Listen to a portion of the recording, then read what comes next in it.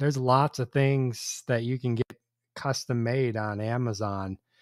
And, laser engraving is just one thing. You can make from custom t-shirts to coffee mugs and everything else, that you can set up and do if you want to. Now, I would caution anyone, if you want to get into any of this, do not go the route of, there's like print on demand sites and stuff like that, which I think people do very liberally on Etsy.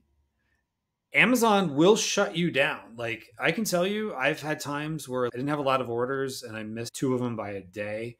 And like, it's the worst feeling when you log into your account and you see that your account is at risk of deactivation for, late shipments.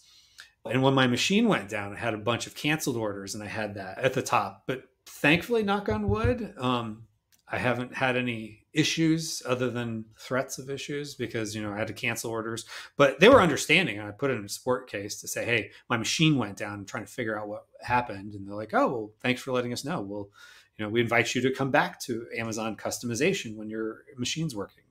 And it was actually like, it wasn't just like a lot of times the seller support responses don't even make sense to what you're saying. Like, you could tell the person like was looking at the variables of what I said and actually wrote something out that like made sense. Yeah. Sometimes you get good support, sometimes not. So maybe support for Amazon custom is a little better than regular seller support. Right. Because they have to kind of customize how they're responding to you, because it's not quite everything's black and white and custom. Yep. You get custom support.